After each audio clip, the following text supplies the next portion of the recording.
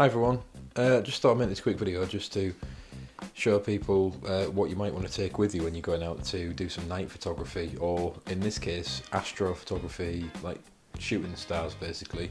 So I'm going out tonight to shoot some stars. It's a nice clear night, so I just thought I'd just run through a couple of things which you might want to take with you. First things first, tripod. Nice steady tripod.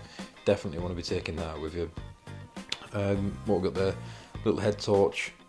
On this it's got the, I don't know if you can see, you could pull the bit down at the front and it turned it into a red light. So basically, if you don't know what a red light is, it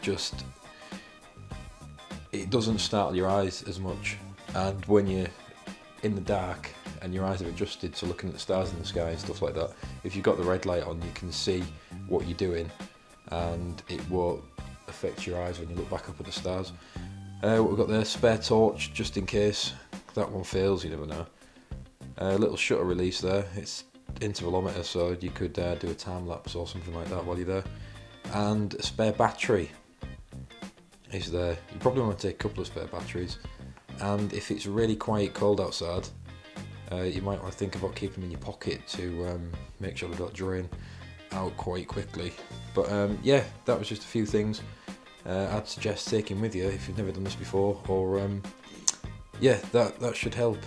But let's crack on with the video, and I'll show you a few more things what you want to take into account when shooting stars. Right, what you want to do, you want to turn off your image stabilizer if you've got one. Then you want to put your lens into manual focus, so every time the shutter is pressed, or the cable release, the camera isn't going to be hunting around for focus. So as far as focus goes, what you want to do is you want to set your lens to infinity. Now, as you can see here, that it focuses just a little bit beyond infinity. What I do is just do a couple of test shots if you're unfamiliar with your lens, and just check on the back of the camera whereabouts it's nice and sharp, and then you'll know for future references. Right, we're outside now. What we'll do is we'll go through a few settings in the camera and just let you know how to set up for doing some night star photography. Right, I'll put a shutter speed of about 30 seconds, and we'll go down to f4 to make sure we're just maximising the amount of light that's available to get into the camera.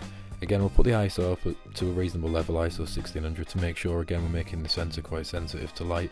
I'm going to turn the degrees Kelvin down to about 3200, which is like incandescent light, just to eliminate a lot of the yellows and stuff like that in the image.